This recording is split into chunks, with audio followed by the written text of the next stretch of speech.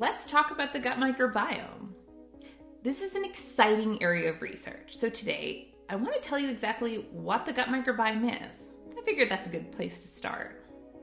Our microbiome is unique, like our fingerprints, and it's shaped by genetics and environmental influences, such as your mode of birth, diet, the medications you take, and, well, if you've chosen to exercise. And it fluctuates throughout our lifetime. The gut microbiome begins at birth. There's some debate about what's happening in utero, but we know that it's comprised of complex communities of microorganisms, including bacteria, viruses, fungi, parasites, and more, all coming together to create your gut microbiome. You heard me right. There's beneficial bacteria, viruses, fungi, and parasites, and more hanging out in your gut, and we want them there. The gut microbiome consists primarily of our small and large intestines, with most of the bacteria, and I'm talking 100 trillion or more bacteria, residing in the large intestine. We know these bacteria and the gut microbiome as a whole are important for our overall health and well-being, and dysfunction is linked to many acute and chronic conditions. The microbiome plays a vital role in many functions within our body, playing a role in protecting against pathogens, productions of essential vitamins, communicating with the brain, and modulating our immune system.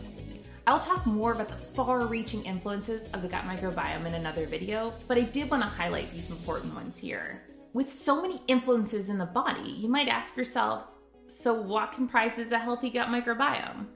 Well, this has actually been really hard to define because no two gut microbiomes are identical. Still, there is a general consensus that having a stable and diverse gut community is related to a healthy intestinal state and a happy gut microbiome.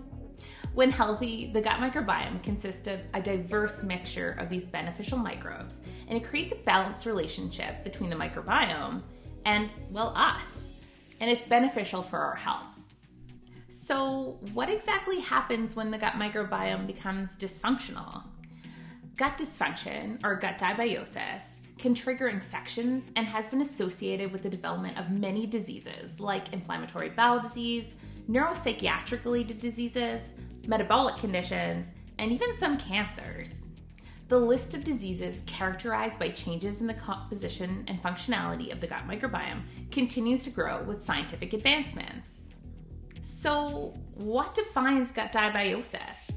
Well, this actually varies between disorders, but two commonalities have come out in the research: low microbiota diversity and environmental factors such as diet, lifestyle, and the use of medications such as antibiotics. I'll go more into detail about gut diabiosis and the tie between different conditions in future videos. Overall, we know the gut microbiome is important, but research is still needed to understand whether changes in the gut microbiome are cause, consequence, or completely unrelated to diseases, and whether restoring our gut microbiome to a healthy state can resolve these conditions.